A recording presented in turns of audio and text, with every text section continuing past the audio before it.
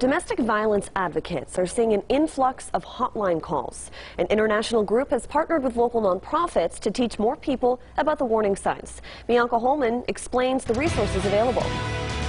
Back in 2011, I ended up meeting somebody that I thought was going to be my Prince Charming.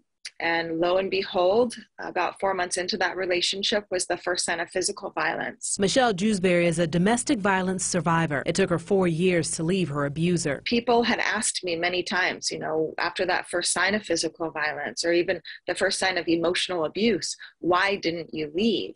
And there's a cycle in domestic violence. A cycle of walking on eggshells, big blow-ups, and then the apology stage. In order to help others, Jewsbury founded Unsilenced Voices. The nonprofit has hosted events in Ghana, Sierra Leone, Dallas, and now Las Vegas. 1 in 4 women in the U.S. and 1 in 7 to 11 men in the U.S. experience domestic violence.